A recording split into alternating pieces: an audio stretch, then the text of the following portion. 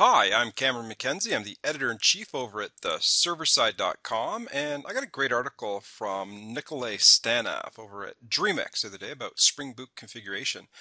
The article's over on the serverside.com. You can read it textually there. We've also got the code up on GitHub.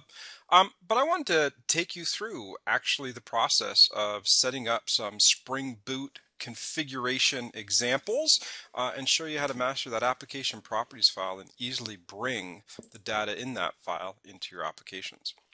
So with the example that Nikolay provided us, the first thing he said was go in and create a Spring Starter project. And there are a couple of settings that he suggested. I overrode them a little bit because I wanted to put some of the names of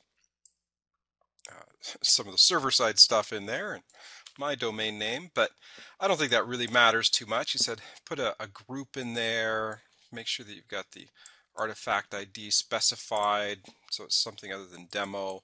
I always like changing the snapshot version on these examples to 1.0 snapshot. I named it the Spring Configuration Tutorial.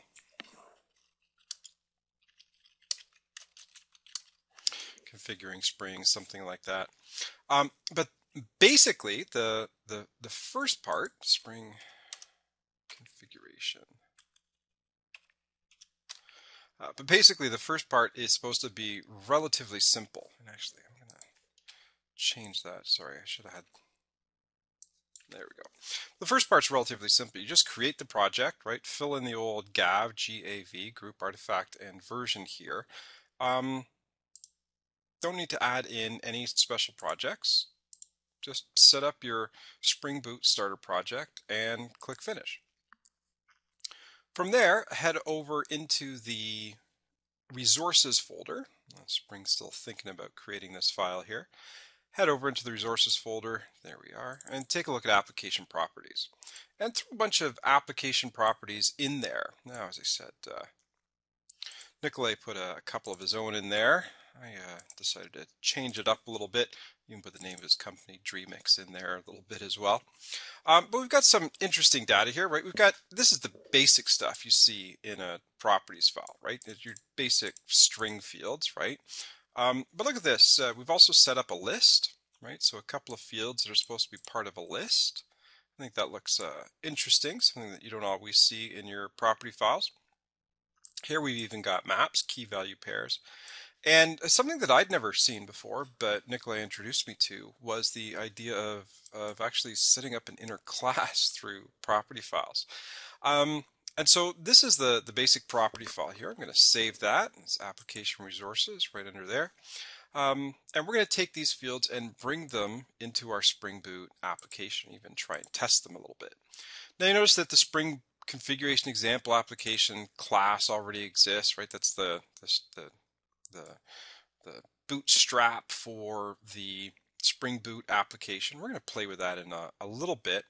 But before we do that, Nikolay suggested that go in and create a brand new class that's going to hold all of your configuration. And then anytime somebody needs to access configuration, they just go and ask this class for it.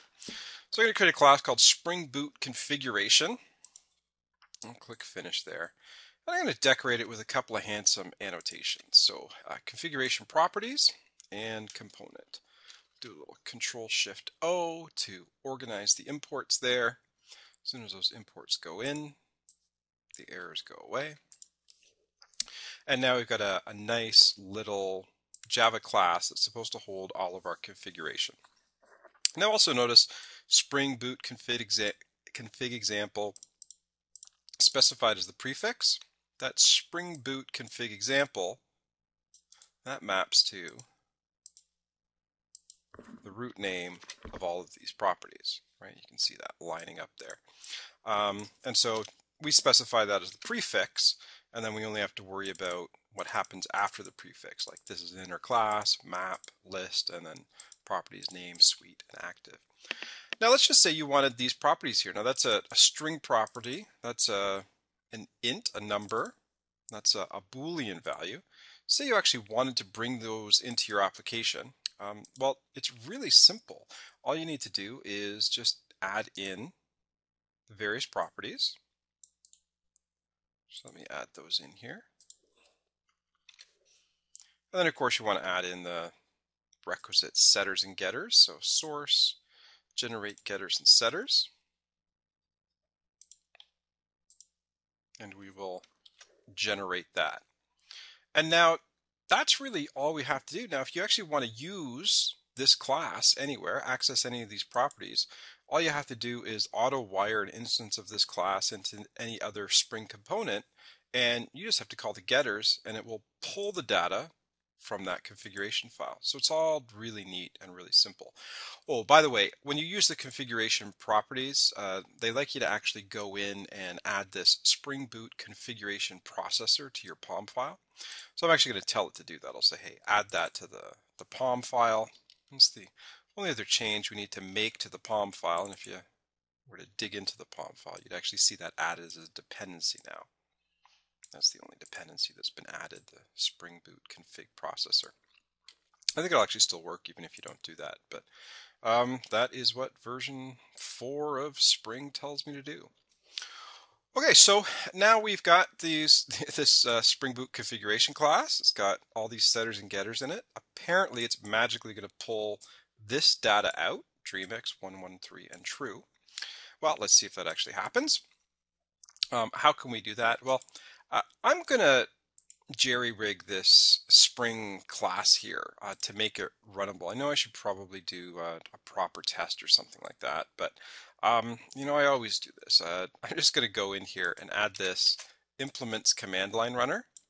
Do Control-Shift-O to organize that import. And also, if a class is a command line runner, you're supposed to override the run method. So now we've done that. So I've overridden the run method. Oh, and the most important thing I've forgotten to do. If you actually want to use that config object, you got to auto wire it in. Control-Shift-O, organize all my imports. So now the thing is, with this Spring configuration example application, I mean, most people are familiar with Spring Boot being used for, you know, MVC. They're used to it be used for RESTful web services. If you had this command line runner, it could just run as a basic standalone application. You just have to override this run method and put whatever you want in there. And so to just kind of demonstrate how this works, you can see, well, I've got my Spring Boot class. This could be any Spring Boot class, any component. I've auto-wired the Spring Boot config in. I've tried to access some of its properties. I'm going to click Control Save here, right click and say run this as a Spring Boot app. Now, as I said, I've got a little bit of the overhead of running Spring there, but you can see quite clearly I've actually pulled in those 3 properties from the properties file. Now, to do a little bit more razzle-dazzle, let's say you wanted to take these application properties that were held as a list and held as a map.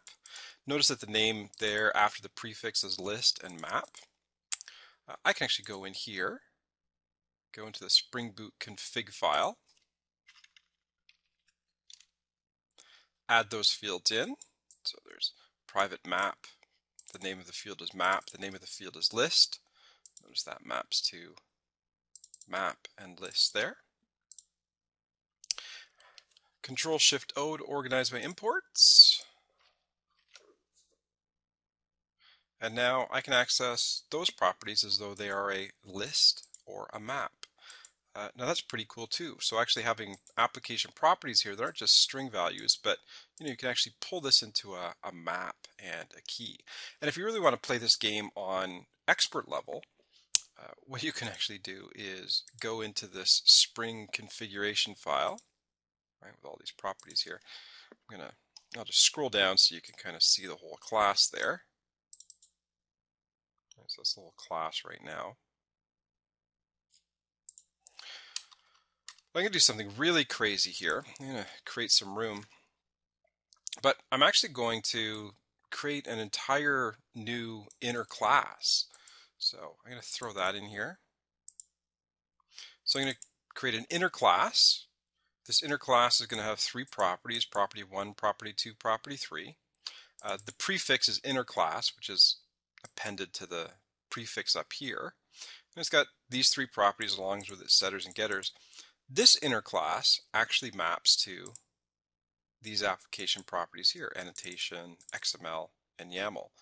So now I've gone beyond just strings and lists and maps to actually using these variables to create a crazy inner class here, like that. So it's pretty cool stuff. The next question is, how do you test it? Well, I'm just going to throw a couple more print lines over here. Right, so I'll say get that list and get the 0th element in the list.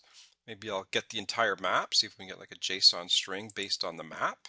And here I'll try and get property 1 of that inner class. Right click and say run this as a Spring Boot application.